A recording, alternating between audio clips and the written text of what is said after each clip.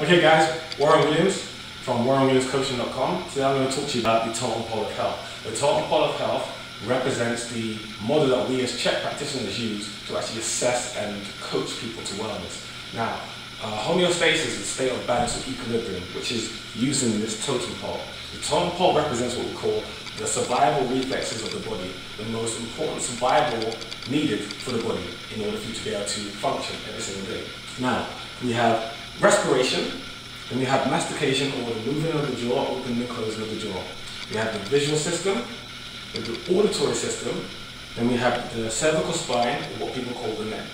Next after that we have digestive, and then the limbic emotional system, the sacral or sacrocongeal, or the sacrum and the pelvis, and then we also have the slave joints. The slave joints are everything else. Now most practitioners work from the slave joints, the arms and legs, knee injuries, shoulder injuries and so on.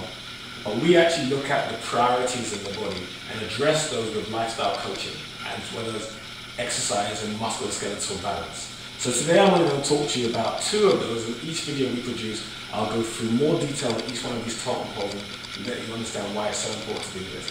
Respiration is the first one.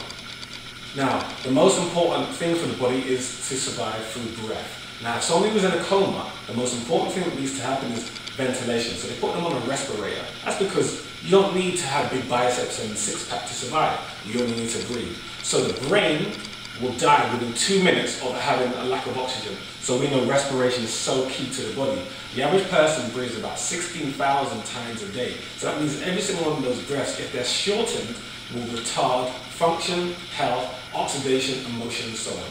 Now, when somebody's emotionally stimulated, the first thing that goes is their breath. So people say, calm down, calm down. So you see it in the way they breathe. They start to breathe faster, hyperventilate, and so on. Now, when somebody is over-respirating, what happens is they start to breathe from their collarbone. They start to breathe upwards, so they no longer engage their diaphragm. So what happens is it creates compensation in the neck and the shoulder area, where these muscles start to become hypertonic and happy to work. So you may find somebody has an elevated shoulder and so on. So that's the importance of respiration.